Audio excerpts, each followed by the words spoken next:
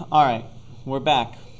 So last time we wrote a program about the months. We're going to revisit this today, but before we continue, I would like to go over the solution to the problem of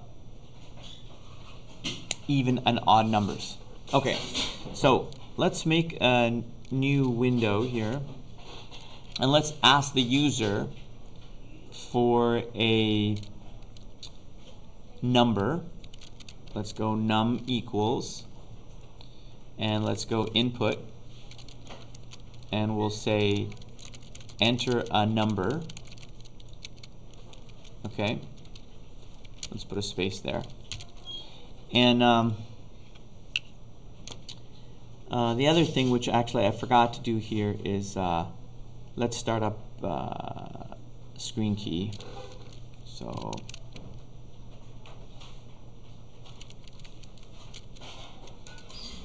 all right.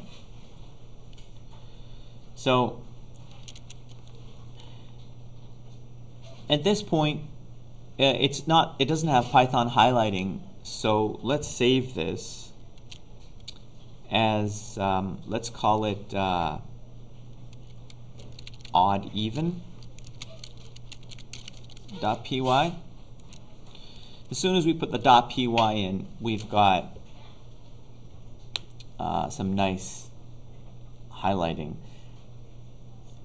I'm not sure if you noticed, but my highlighting has changed, and the way that I did that is I went to Geany.org, and also my background, right? Not only my highlighting is but it's my background now is dark. I prefer a dark background when I program. So I just wanted to show you how I did that.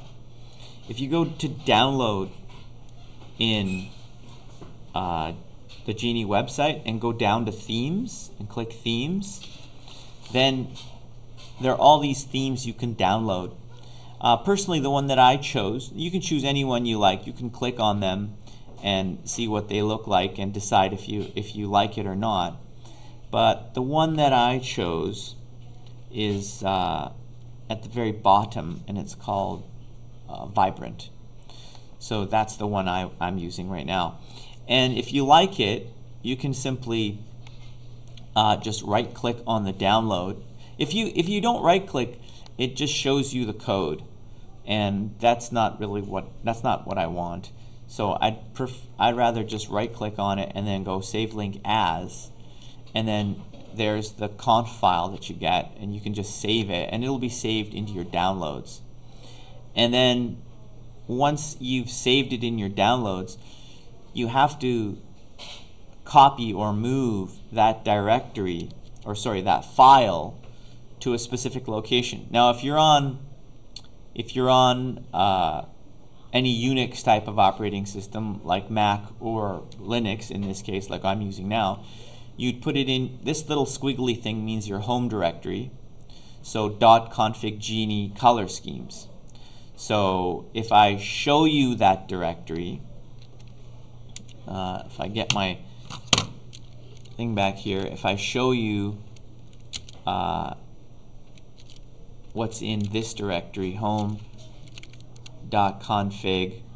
Geany color schemes, you'll notice that I have a few files copied there. Now, I'm using the terminal, and I know this is going to be very confusing for many of you, so let me just kind of minimize that and show it to you with Dolphin, which is the file manager. So if I can't get to my .config directory here because it is hidden. So I have to go to Control, and I have to show hidden files. And once I do that, now I can go to my .config here. Oops, went too far.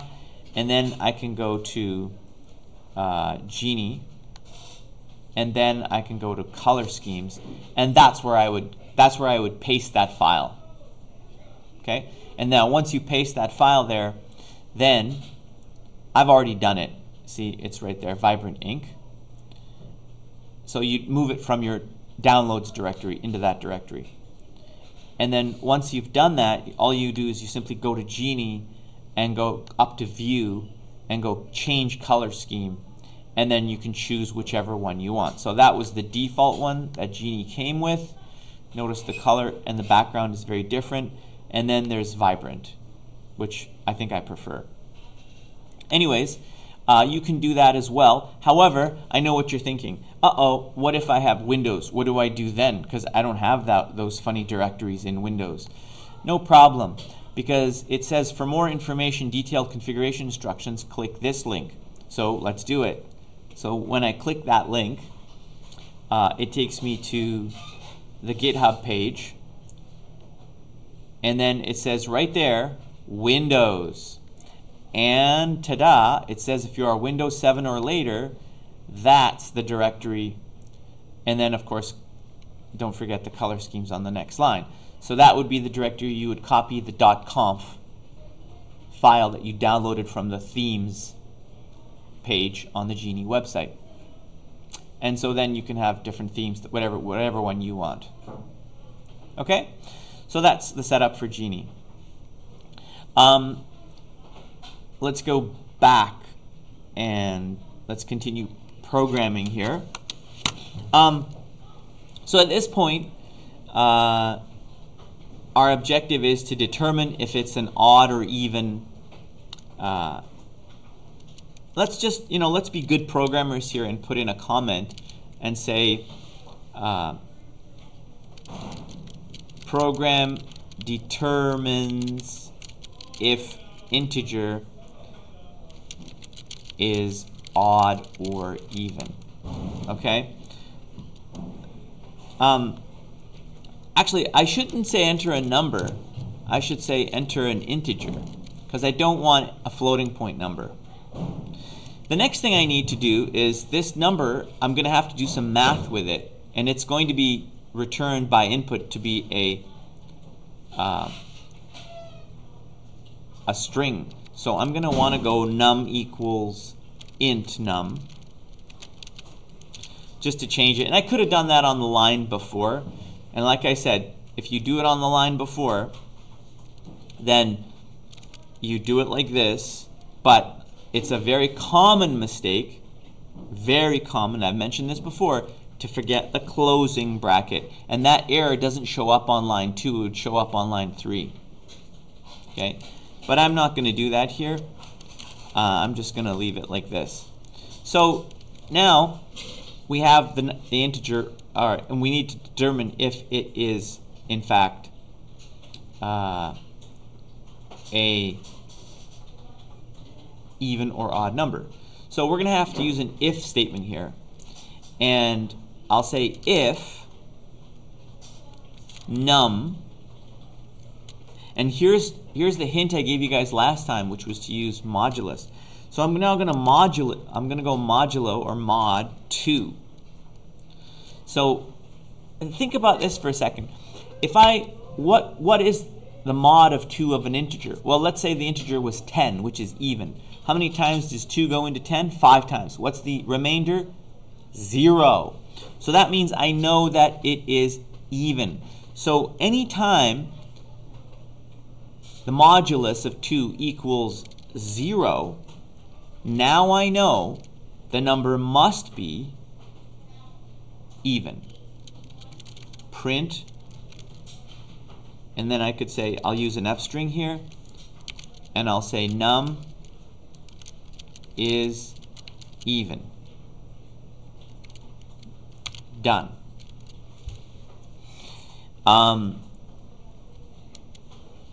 Now, do I need to check if num mod 2 equals 1? Well, not really, because there's no other possibility. Either a number is even or it's odd. There's no third possibility. So I could do this if num mod 2 equals 1, then it's odd. But it's kind of redundant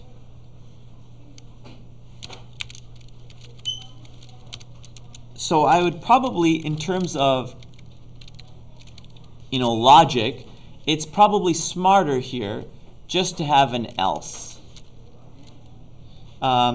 Actually, let's just run this. Let's run it, and okay. So let's go 22, and 22 is even. Great. Okay, F5. What about 11? 11 is odd. All right. Looks like it's working okay. Now, let's try it with this, where we just say else. And notice else does not have a condition. Okay? That is now part of the same if block now because it's an if else. So now when we hit F5, enter an integer, 22 is even, F5, 11 is odd. Great. So that was the solution to that problem. So my next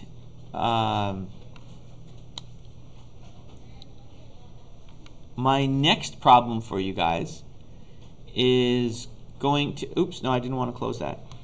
My next problem for you guys is I wanted to go back to the month problem where we determine what season it is by the user entering a 3-letter month code.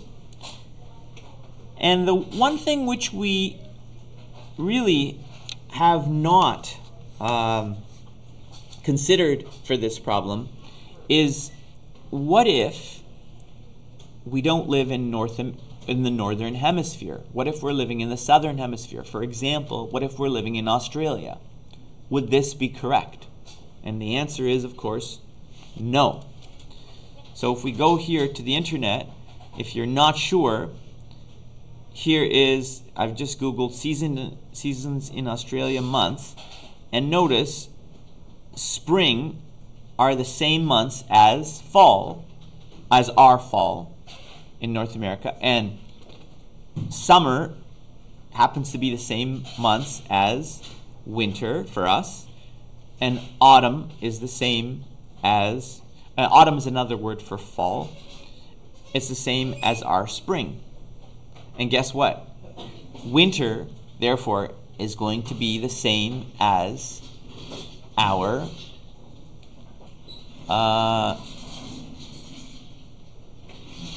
summer. Okay? So, what I'd like you to do is I want you to modify this program such that first you ask them, are you in the northern hemisphere or in the southern hemisphere? And depending on their answer, then you ask them what month it is. Then you have to give them the correct answer. So you can pause the video now and try and see if you can. So I'll just start it off for you, okay?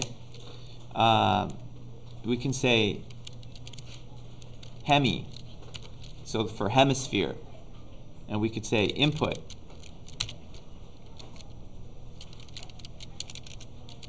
Are you in the northern or southern hemisphere?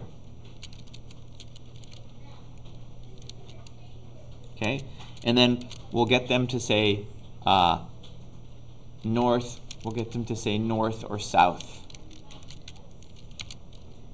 Okay, so that's what that. Here, I can make this bigger so it can be, the whole line can be seen. There. Are you in the northern or southern hemisphere? North, south. Okay, so we're expecting an N or an S. Probably good to use dot upper here. Right? But I'll leave that up to you. But now you got to figure out what to do with this information. Okay, I'll pause the video, and remember, don't just watch the solution. If you don't try, you're not going to learn. All right, we're back. And so now, let's go through the solution to this. So what I would do here is, there's many ways to accomplish this. Okay? For example, you could do stuff like right here, and you could say something like, and, by the way, before we do this, let's actually fix this. Let's go hemi equals hemi dot upper, so that it's north or south. So even if they type in a lowercase n or s, it turns it into an upper one, because that's what I asked for here, right? But you could now do and hemi, and by the way, it would have to be and, okay? And if you just wanted to kind of go like this, and then go like that, now that whole thing, all the months are a separate true-false result. And then you could say and hemi equals north. And by the way, that would have to be a string. So now that's correct. All right? Then, of course, we'd have to copy this whole thing. Control C. Uh-oh. No. And then come down here and then say something like, and now if hemi was south, and then we would change this to summer. But honestly, like, personally, I wouldn't do it this way, because now why am I showing this to you? Because I want you to see different ways of doing the same thing. I'm not going to do it for all of them, but you get the idea here. Specifically, I want you to be cognizant of the and key, of the and word here, because in other words, I have to determine the month, but then I have to determine I can't say or there, right? Because then the month doesn't matter at all. However,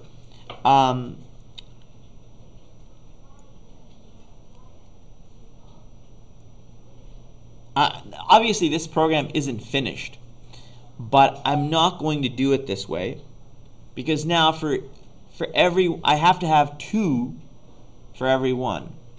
So I have to have 2 for the same month, right? And then I have to have 2 for the next one, 2 for the next one, and so on and so forth. Not to say that this is an invalid solution. It's fine. It's just not the one I think I would choose. So what would I do? So I'm going to get rid of this here. And I noticed that some people did it like this. They simply copied all this, and they went you went Control C, and then they went Control V, and now they said if, then they went if hemi equals north. Oops. Okay. Now they would go like this, and then they would go like that, hit a tab, select it all, and then hit tab. And then obviously you could say something like elif.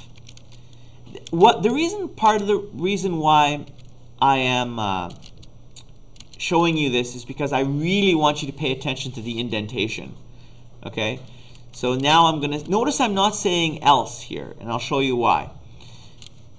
And I'm going to say S, And then I'm gonna now have to scroll down. Okay, I'll give it some space here.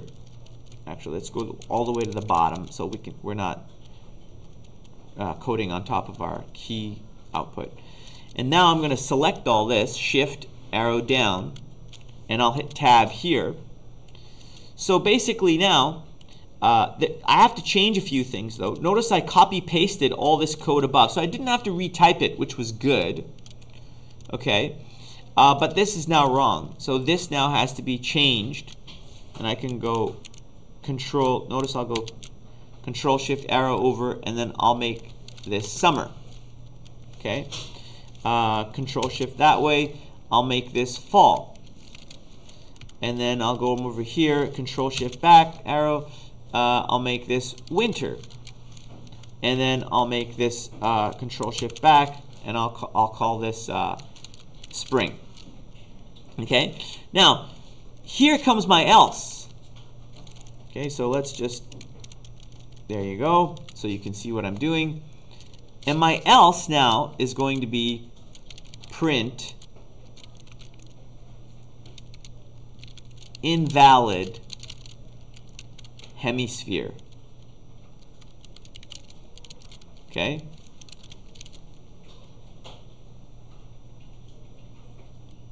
So, in other words, they didn't type in north or south. So notice how my indentation works here, okay? So I've got if north, and we've got my regular solution that I had before. Then I just copied all this simply by going, right? And I've indented it too, okay? But I copied all this, and you can indent all at once, right? If you want to know how to indent all at once, really easy, right? You just go shift, arrow down, select everything you want to indent, go tab, and it goes in. If you want to unindent, shift tab, depending on how many times. This is wrong because I want it to be indented here. And so that's correct. Notice this is now called a nested if statement. So I have an if statement within an if statement. Okay? And here's my elif, hemisphere is south. Notice now the seasons are changed, right? For on this line 22, I've got December, January, and February is now summer. So I think this is pretty clear. Let's run it, F5, and let's see. I'm in the north. All right. Enter the month. February. Winter. Good. Okay. Hit it again. F5. Let's try it again. I'm in the south. Enter the. Let's try February again. This time it says summer. That's right. Okay.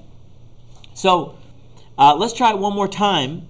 This time for the hemisphere, let me put U for the upper hemisphere. And it says, uh-oh, enter the 3-month. Now, this is interesting. Okay, so I have an error here. Invalid hemisphere. So, in other words, I'm still asking the month, even though that's invalid. How can I fix this? How can I fix this? Yeah, I think this, hopefully you guys see the solution to this. And that is, I have to move this question, right? Because even though the hemisphere is invalid, I'm still asking this question on the next line.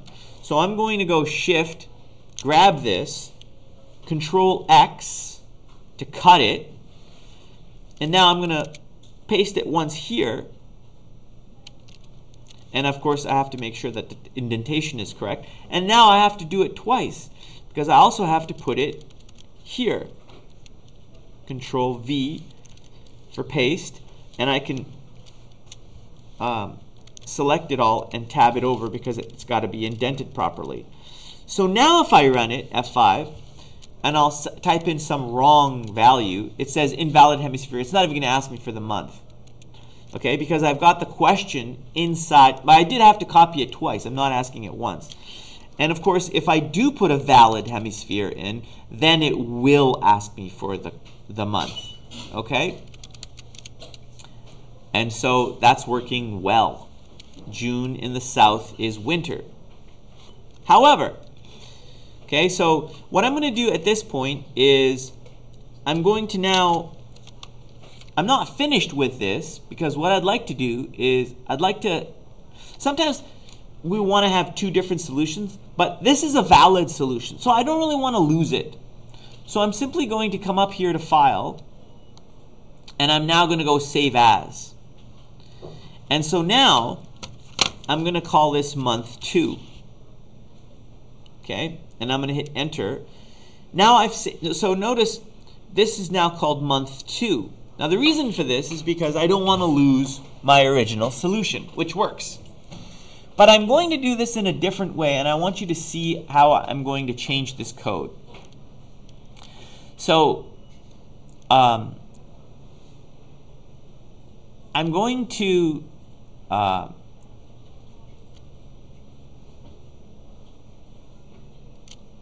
get rid of this for now.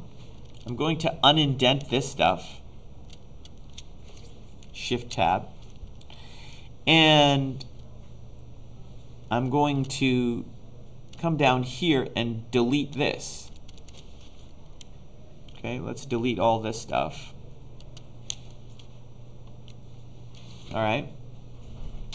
So this was my original solution.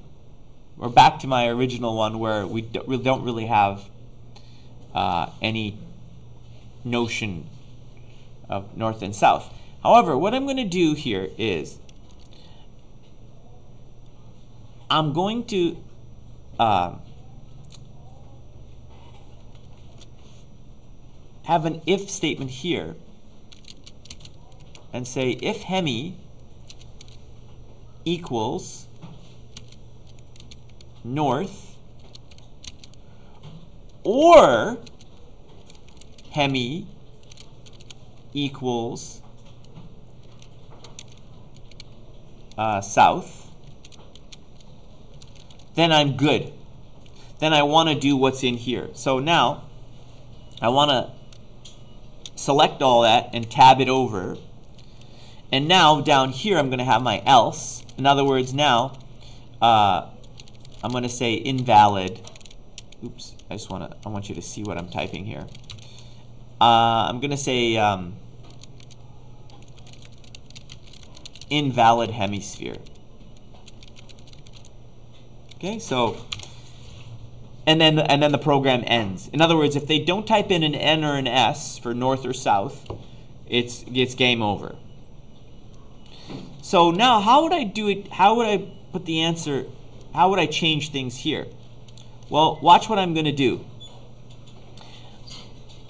I'm going to say if month, now at this point they've typed in the month here after if it's either north or south.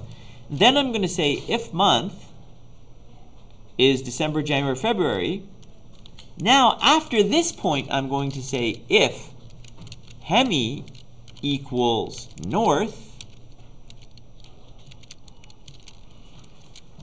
Now I'll tab this over, and then I'm going to say else, because it can't be anything other than, because just think about this. The only way we get to this point in the code is if it's north or south here. And we're testing to see if it's north here, and therefore, and now I'm not gonna type this out again because I'm lazy. I'm gonna go Control C, and then we'll go Tab, Control V. But this now is not gonna say winter, it's going to say summer.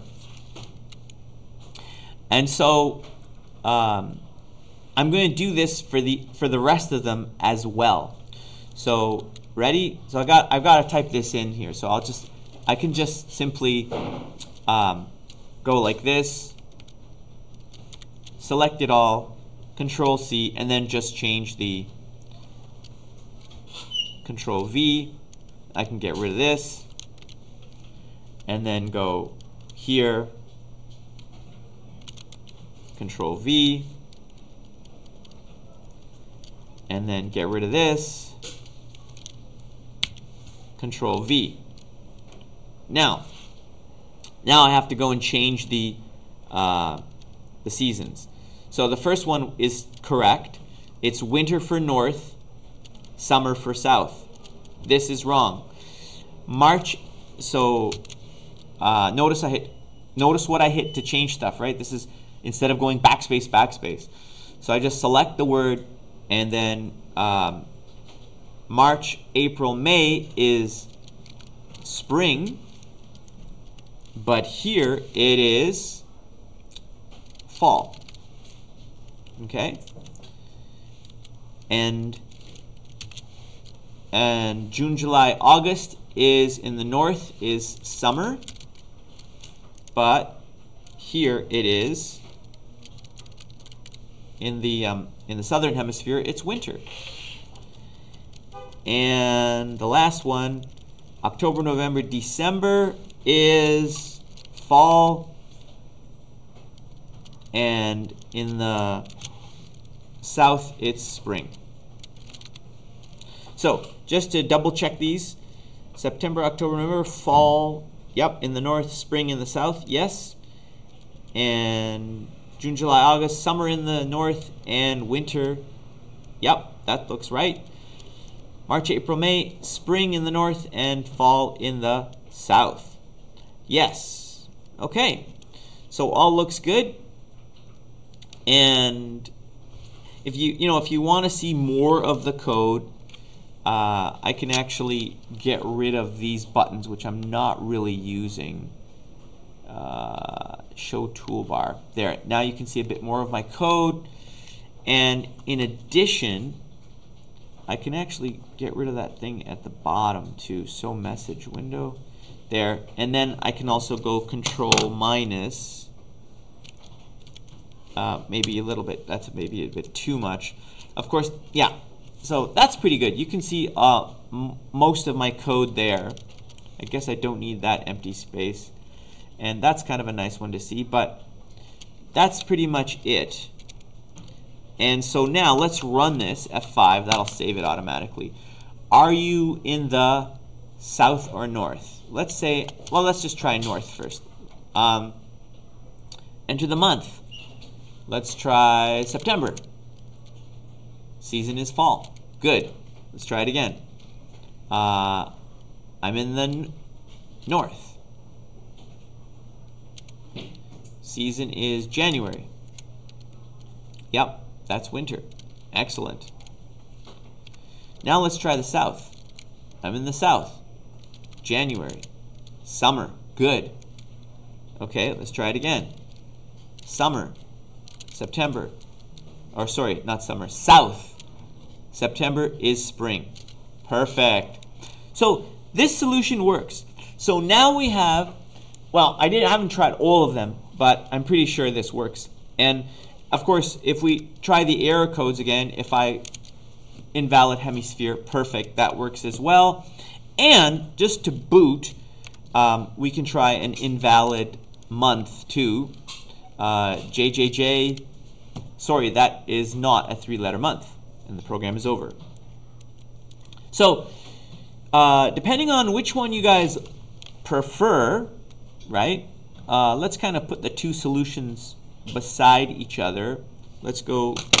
Let's see. Can I open? I don't think I can open it again. But let me just open the other one, and then we can maybe flip beside them. Where was month? There it is.